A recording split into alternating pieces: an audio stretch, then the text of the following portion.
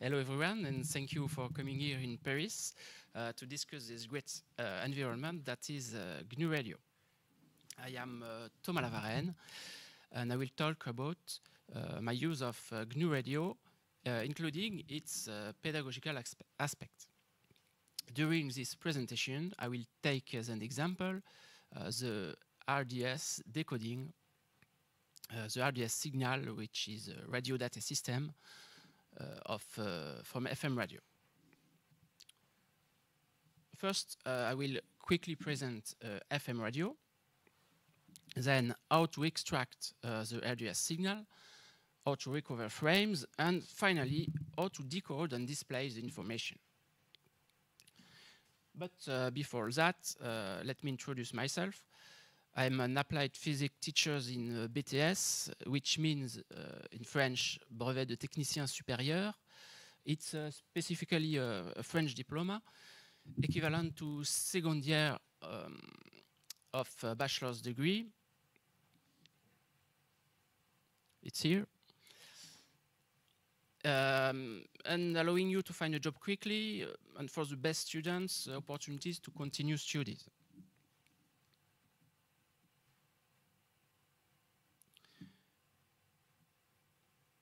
During 2 years, students mainly study computer science from the physical layer to applications creation. So, why I use GNU Radio?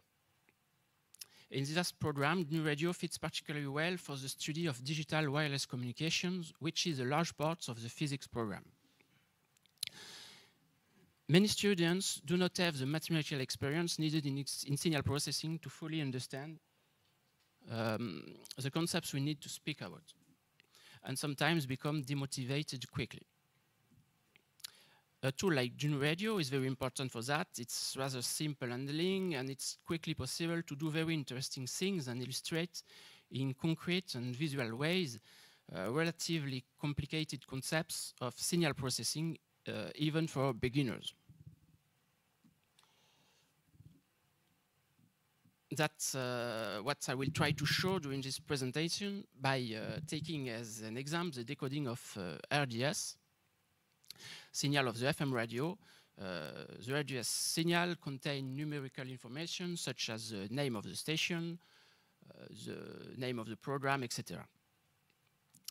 These are practical sessions that allow you to work on a lot of interesting skills, such as building an antenna for the reception of the signal, which is very weak, FM analog demodulation, digital filtering, sampling, synchronization, BBSK phase modulation, correlation with station code, decoding of frames, display the information, etc. A particularly interesting aspect of the pedagogical use of GNU Radio is that it can isolate difficulties such as the reception difficulty that can be eliminated by recording a signal in advance and replaying it either in the room, either through the source file. So first, let's quickly see what FM radio is. Each FM station contains mono information in baseband, a pilot at 19 kilohertz, the stereo information at 38 kilohertz, and the RDS signal at 57 kilohertz.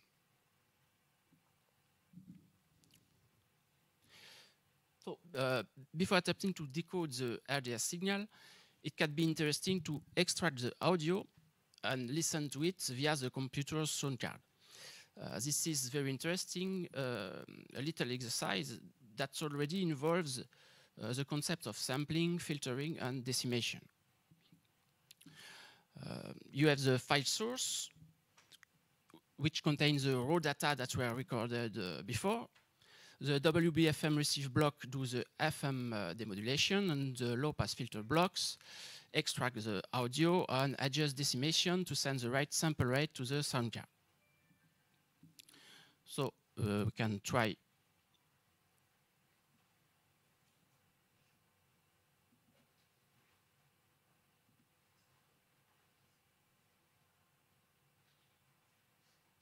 Okay, it's here.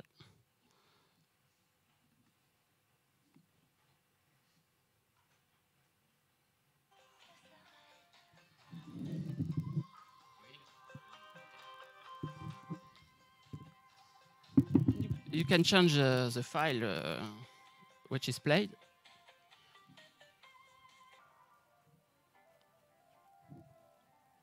And another.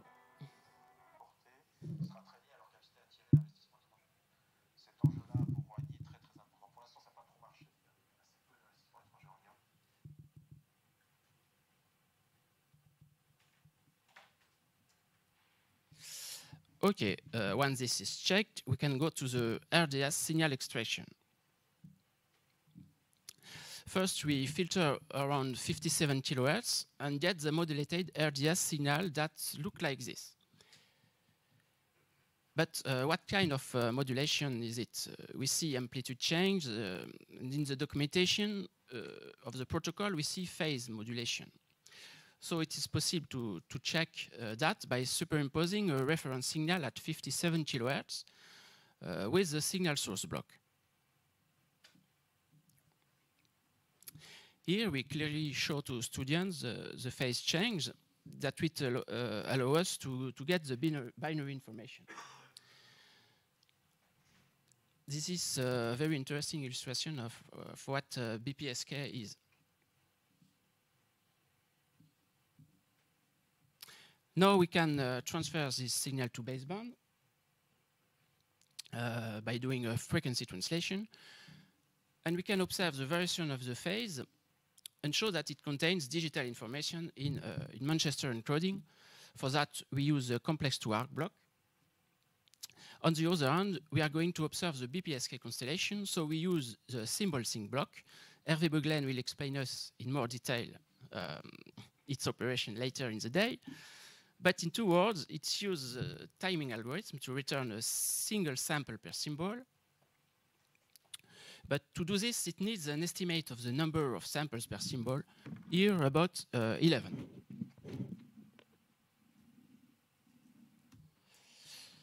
Here you can see the signal at the input of the block with approximately 11 samples per symbol. And there's a decimated output signal with only 1 sample per symbol. Okay, let's see what it looks like, but another little demonstration.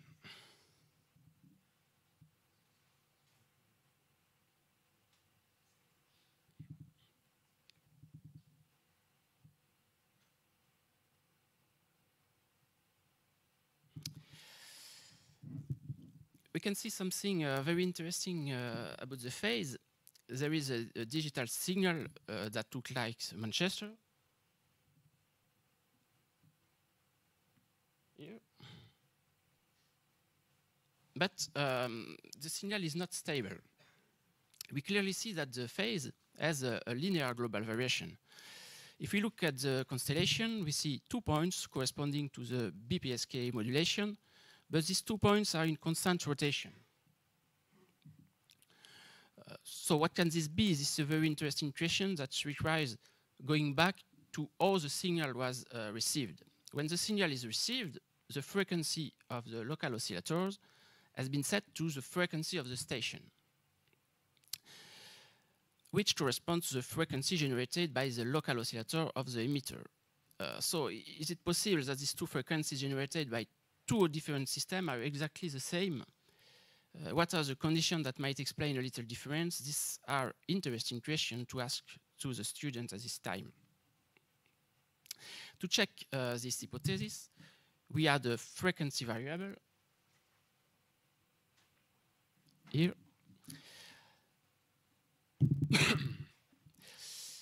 Frequency variable to adjust the synchronization, and we observe the change by gradually adjusting this variable. So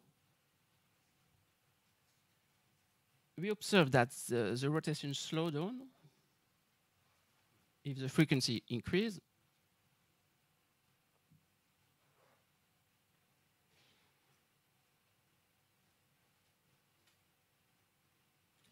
We can stop the rotation, but if we exceed a certain value of frequency, the rotation go back in the other direction.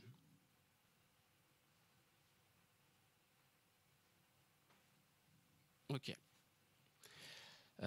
Indeed, the direction of rotation depends on the sign of the difference in frequency between the two oscillators. From this experiment, you can see that the frequency shift between the two oscillators is about 2 Hz. Obviously, this manual synchronization has only an educational purpose.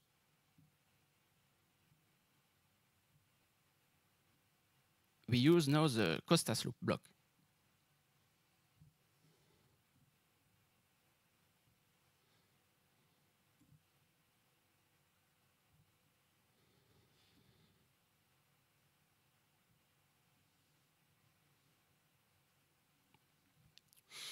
We can see that the modification of the frequency is totally compensated by the Costas loop and have no visible effect on the signal, and the signal now is perfectly stable.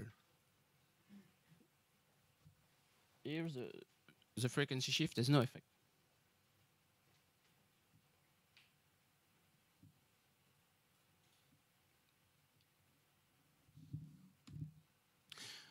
Okay. So with this manipulation, we were able to illustrate and understand notions of synchronization and the role of the Costas loop without going into great mathematical details. We use the Costas loop. Okay. So now to retrieve and visualize the frames, we add a threshold and try to synchronize the data stream on the station code. Here it is France Bleu Alsace, whose code is F405, which will be written in differential Manchester. This code must be indicated in the correlate access code block, so a tag named packet is added and we can synchronize the visualization on the time sync block.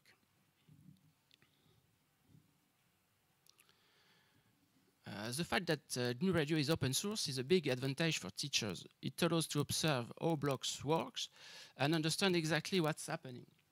You can easily find the source on GitHub. This shows that the correlate access code tag block performs a bit-to-bit comparison to find the access code. So, what's the result? We see that various frames are detected and we can check that the correlate access code tag block works well. To process the frames, we choose to cut them and send them to separate files on the hard disk for post-processing in Python. The tag file sync block works with a burst tag.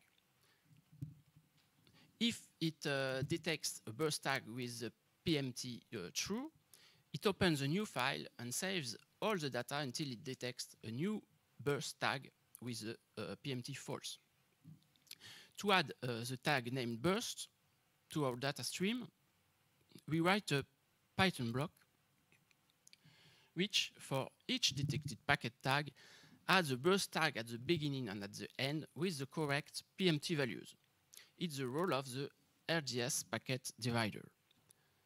RDS packet divider is a Python block. You can see the code here.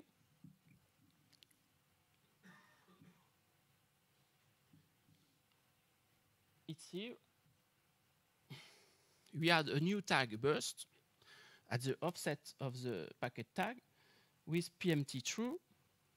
And then we add another tag with name burst with PMT false here at the offset and the right number of samples later.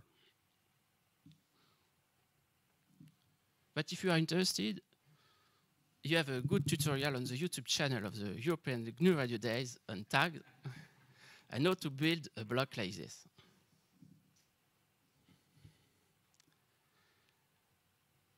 Now, to terminate this presentation, we will quickly show how to decode and display the information. For that, Python post-processing is used to decode the differential Manchester and extract the binary information and then display the corresponding text. Once the binary frame is obtained, it's not very difficult to extract the bytes corresponding to the data and convert them into text using the ASCII code. doing all this operation, you can easily decode the frames and get the text information. Just open the file, read the bytes, and read the doc, of course, and no major difficulties. So the result, you can see if we launch the script. I can't do it here, but later in demonstration, if you are interested, I can show you. And you can see something like this. Look, you see the name of the station. Here it's France Bleu Alsace. The name of the song, Dis-moi que l'amour, of the Marc Lavoine.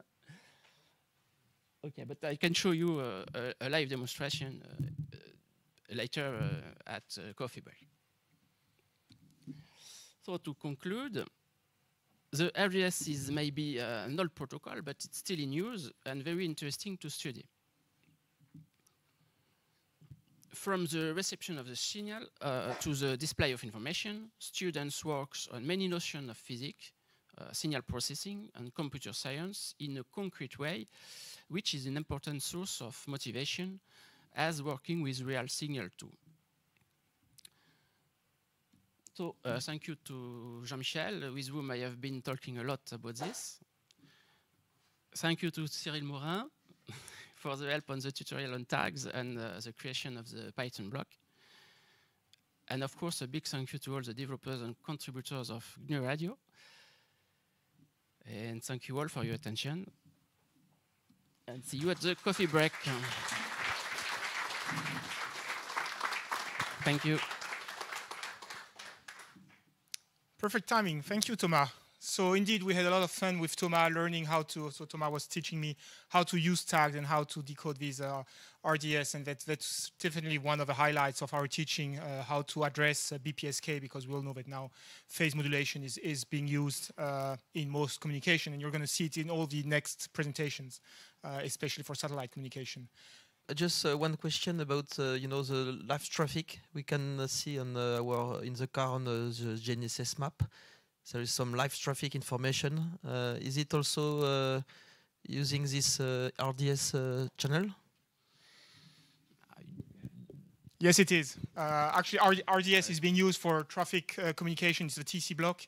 And there's a very beautiful article on how to introduce, how to prevent someone from returning home. So you inject unwanted traffic communication, and because you put traffic jam, you put accidents and so on, so you prevent someone from returning home by injecting unwanted RDS traffic. So it's one of the beautiful articles about RDS attacks.